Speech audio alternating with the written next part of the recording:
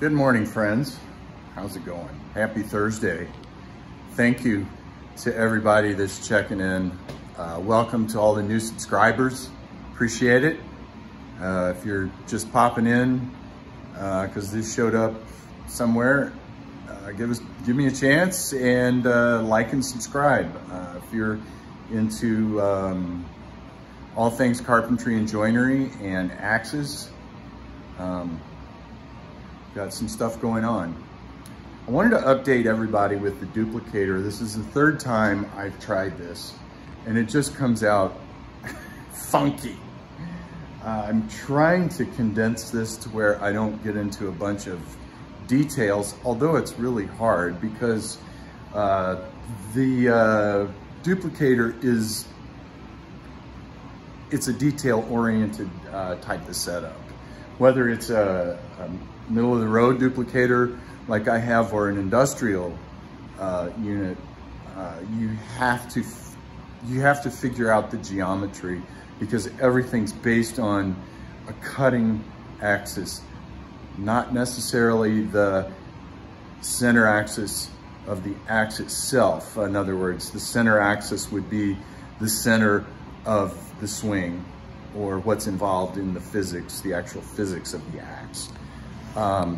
What I'm talking about is the cutting axis, and that helps you align the master with the blank, because obviously it's a duplicator, and what happens on one side has to happen on the other.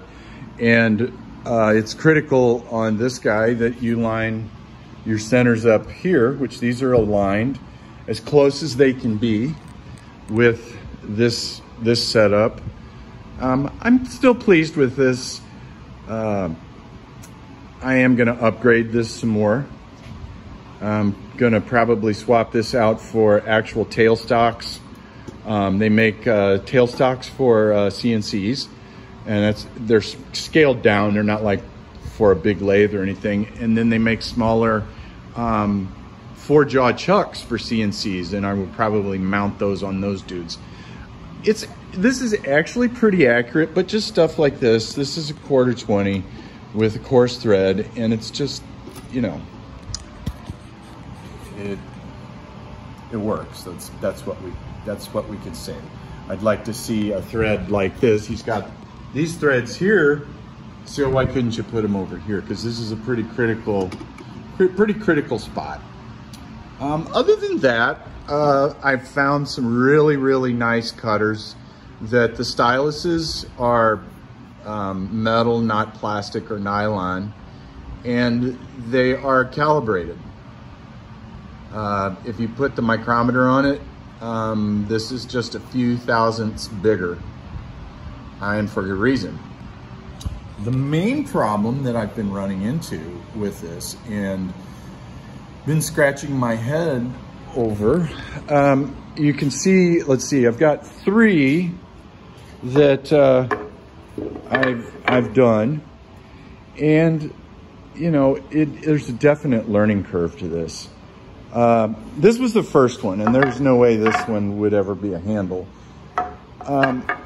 It's just trial and error. There's really not a whole lot of YouTube, somebody like step-by-step walking you through with this. I'm sure there is something somewhere, but I need to be on this machine figuring it out. So that's just what I've done.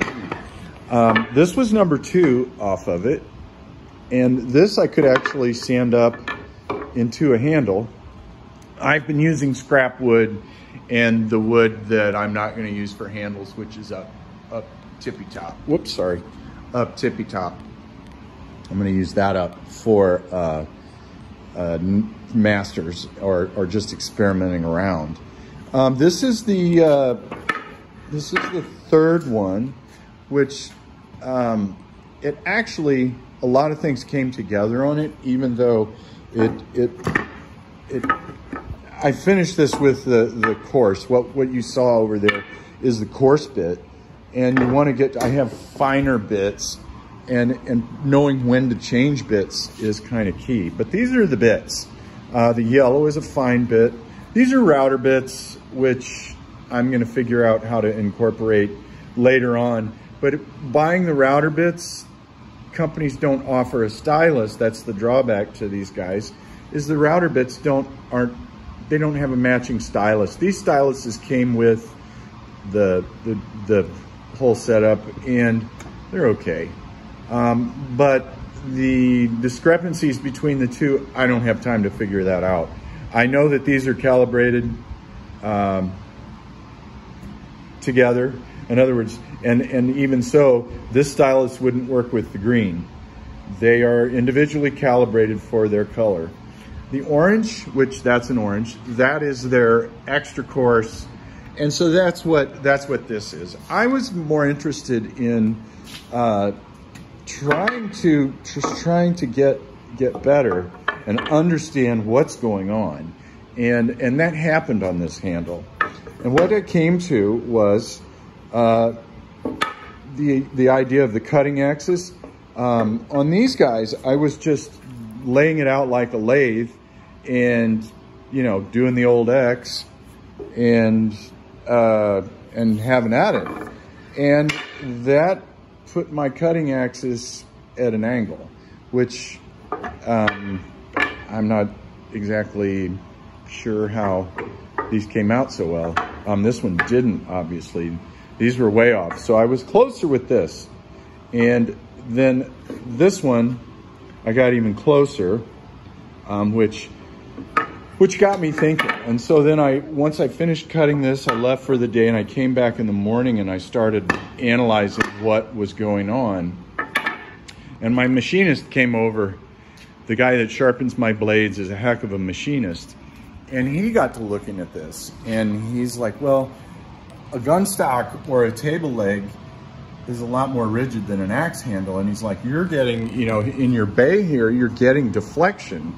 And so you really can't do a 1-for-1. You can't like take your axe handle and have a finished axe handle and try to copy it, because you'll end up too small. If it moves, you're gonna dig in, or if you're pushing because you've got your hands on the stylus and you're running the stylus over the master and your cutter's doing the business, but you're gonna get deflection down and you're gonna get deflection from side to side. And he's like, so you need to factor that in. Well, not only was my cutting axis not nuts on, there was that. I realized then and there that I was gonna have to make oversized templates. I was prepared to make templates anyway, because my templates, here they are over here, my templates for the sander were really basic and simple. I just had a plywood template that I could arrange on any given board, and then it was pretty much all by eye, either taking it home and doing it by hand or taking it out on the 2x72 sander and going to town. And I'm getting great results with that. The problem is, if you have a lot of handles to make, you're literally reinventing the wheel every time you go to the sander. And there's too many steps involved in roughing this. You know, you cut out the perimeter and then you get your edges right, and then you lay out again and you cut the sides off to reduce the thickness, and then you take it to the sander. My understanding so far is that with this particular duplicator, it's not going to increase speed, but it's going to, I guess per se, it's not going to increase speed per se. It will eventually, but what it does is it takes the complication of hour after hour after hour of sitting out there on that sander, reinventing the wheel. It's these, after you spend time working on your templates, everything is a known entity. You can change models, throw it on the duplicator, and you know what's going to come off of the duplicator. And then when it comes off of the duplicator, it's basically down to hand sanding and you're done. Now that sounds like that would take less time. I think yes, some. I think we'll pick up some time. Is it gonna be picking up? Is it gonna cut it? I guess it would cut it in half when you factor everything into it. The prep on the bandsaw and all of the stuff you have to do to get to the sander. And then you have your roughing portion on the sander. Then you have the contouring on the 2x72, and then you switch over to your drum sander. So there are some steps that are going to be eliminated. I have yet to really calculate how it's going to affect the time. All I know is that I put one on that. It comes out just like the one that's coming after it. And I can focus on routing it and brain power saved. So anyway, back to this. So basically, once I cut this out, there's no way to really put measure off of anything to put a bona fide center axis like that's on this double bit. This double bit has its axes, because this is going to be an octagon.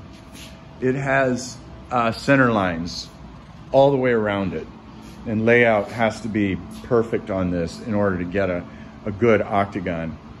But I think you'll find, the more I've been getting into this, I hafted this with center lines on it, and I did this by hand. And it's really, it actually made it easier because you're working, you can work spots, and you can have a reference line, and you can have a visual instead of just nothing here and you're just imagining the shape. And there's nothing wrong with doing it by eye. But I've really found that the lines are very helpful. I use the smallest Sharpie that they make.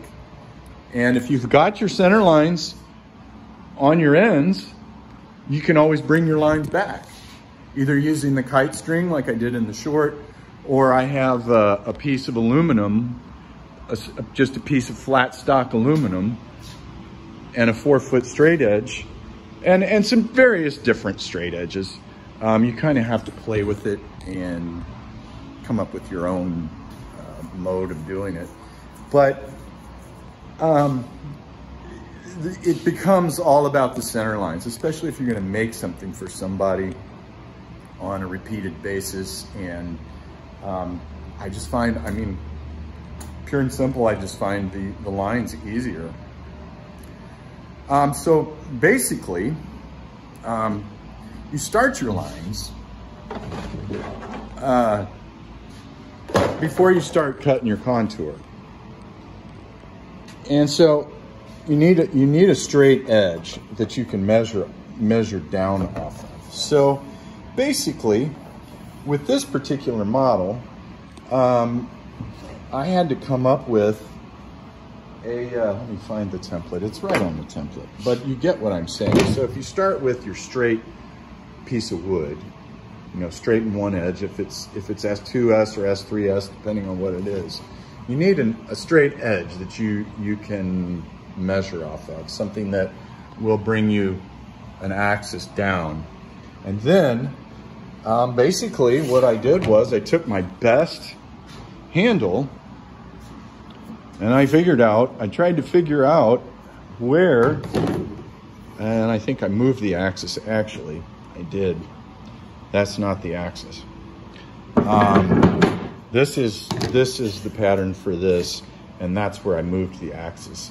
So let's pretend like this is still a board.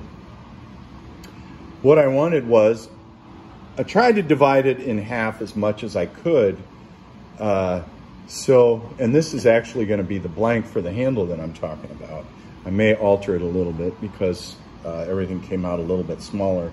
But I want to, on my blank, I want to have enough material there so the duplicator will work properly, but I don't want to be hogging tons of material.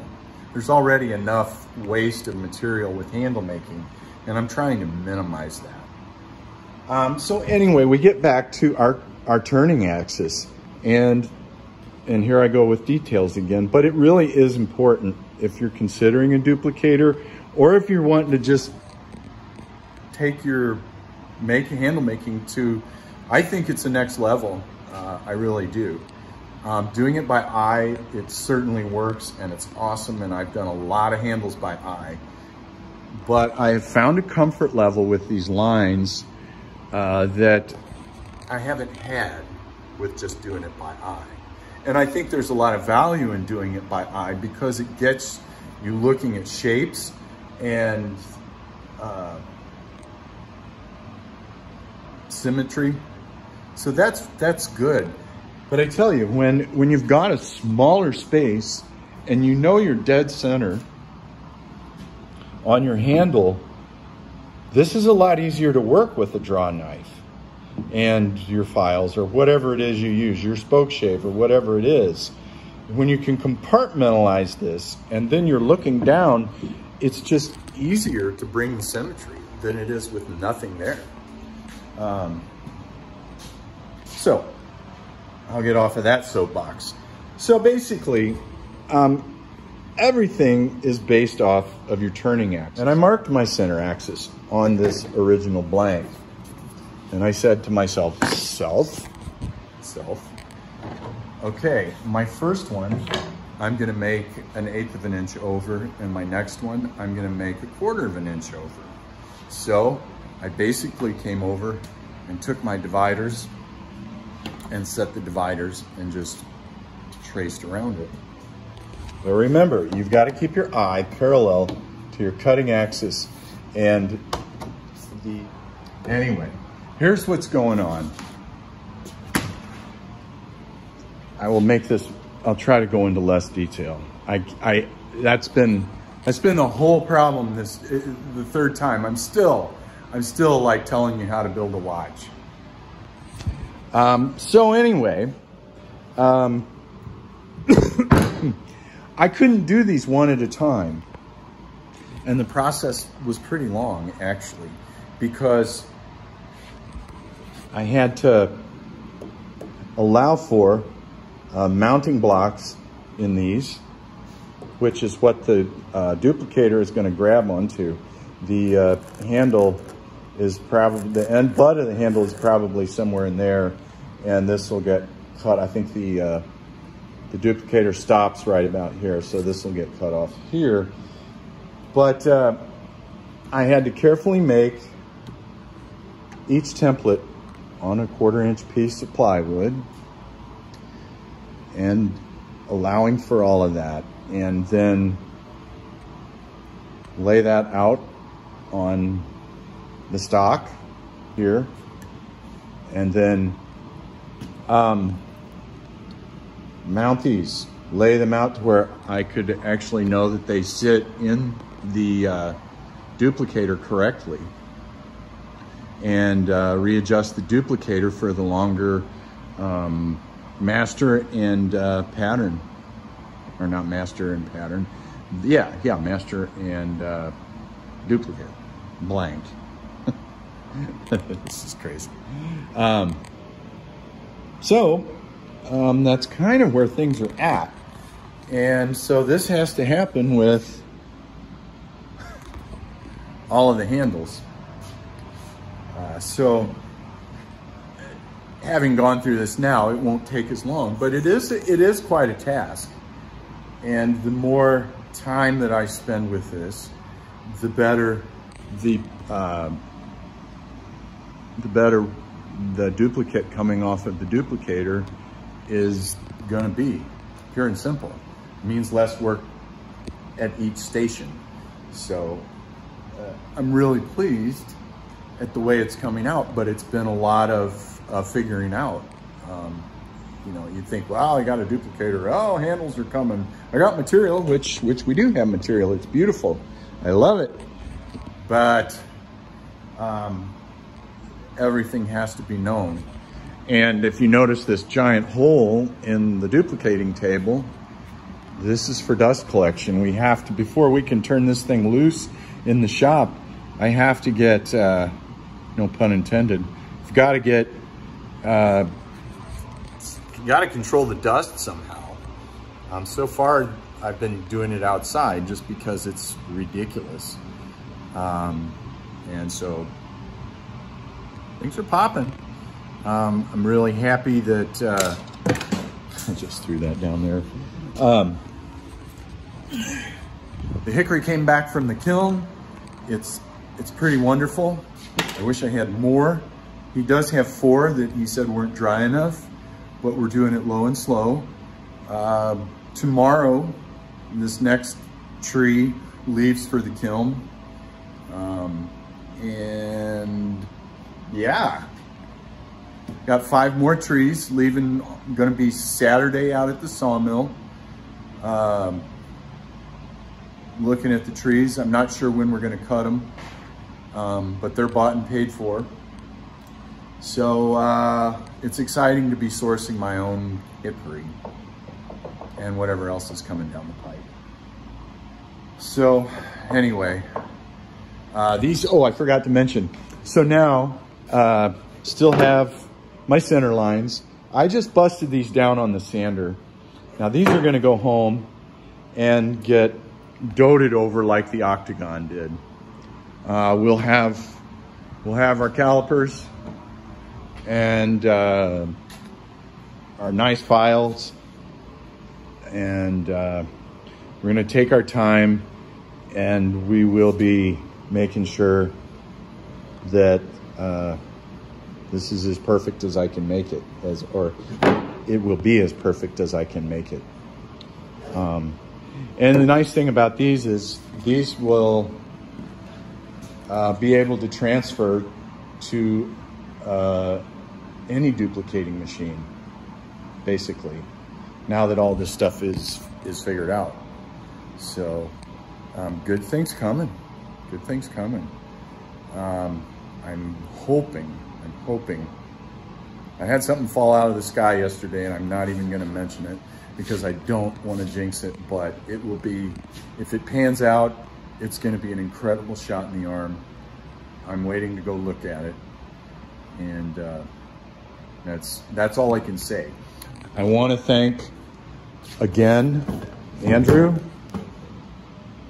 Mr. Butler from Butler Outdoors, because yeah, I'm gonna need this kit. And Jay and Janelle, thank you. My stickers are here. I really appreciate it. You guys are awesome. What would we do without this community? I mean, holy moly. I mean, the support that people offer each other, let's keep that up. Let's be kind and happy, because it's contagious. And I'll see you on the next one. Take care.